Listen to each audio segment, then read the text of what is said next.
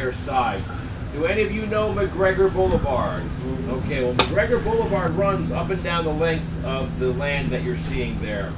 The buildings up here with the, I got a couple of different colored rooftops over there. That's an area called, oh, I can't think of the name of it now.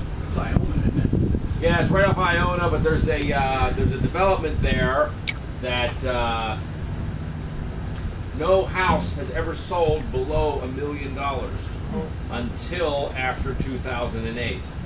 And then about 2010, one of them sold for about $800,000. And it's a very popular